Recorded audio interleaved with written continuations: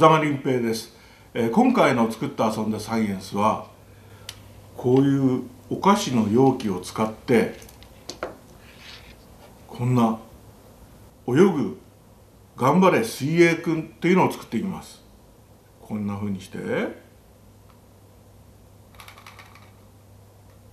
お風呂の中でよく泳ぎますよ。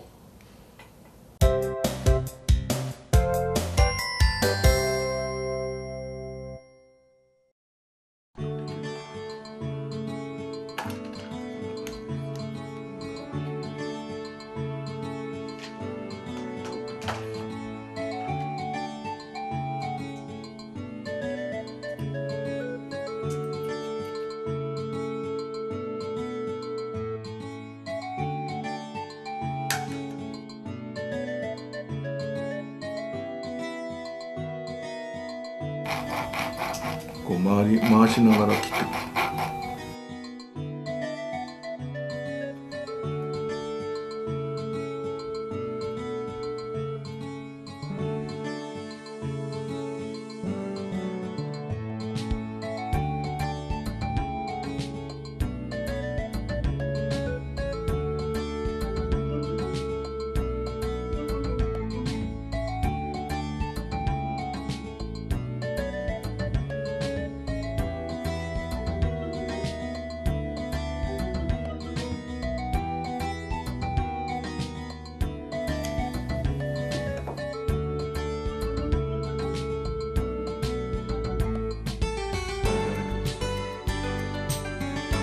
これで接着剤が乾くまで少し待ってもらえば大丈夫です。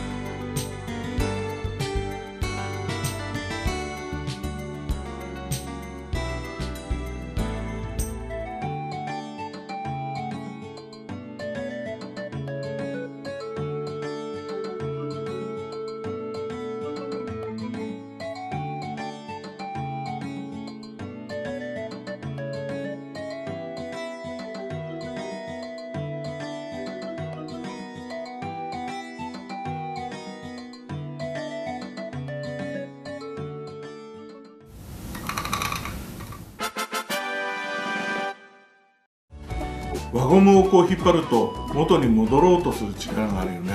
この伸び縮みを使ったのが今回の、水泳くんです。これはゴム動力という動力ですね。この動力は例えばここに車輪をつければ車になったり、これをいろんな形に応用して皆さん作ってみてください。